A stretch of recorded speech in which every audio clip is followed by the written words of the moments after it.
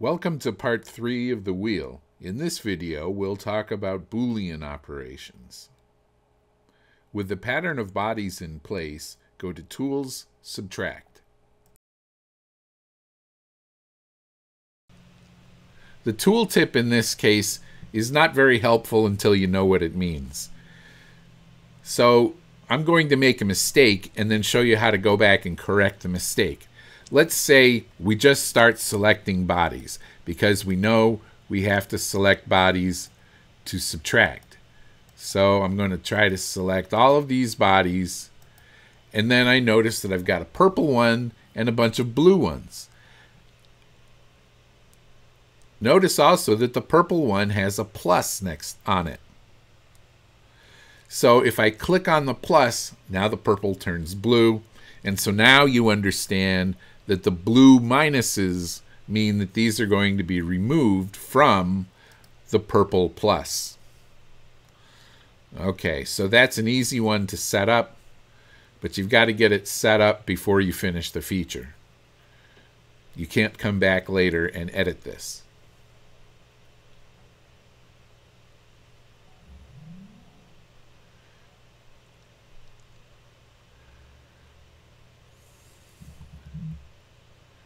We'll click on Done, and we've got something that we don't necessarily want. We've got all of the tool bodies that are left there. So I can go into the history tree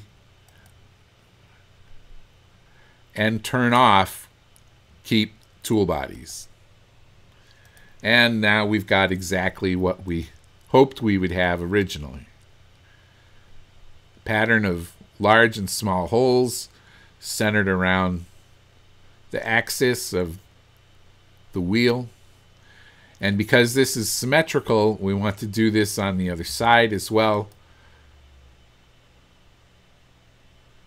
So we'll go to Transform again, Mirror.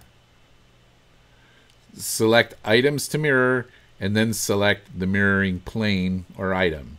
So we'll click on Body 1 again from the item tree, and then we'll select the plane.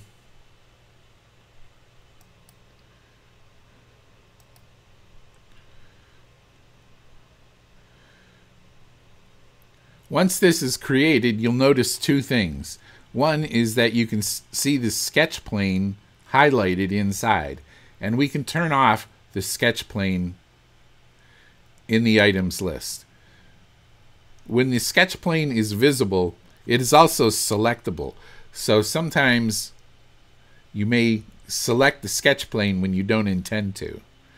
It's good practice to always turn that off after you've used it. And the second thing you'll notice is that there's an edge that goes right down through the middle of the part. That's because these are two bodies, two separate bodies. They're called the same thing, but they're two separate bodies. So what we need to do is, again, go to the Tools list, click on Union, select the two bodies, and done. That line, the line goes away.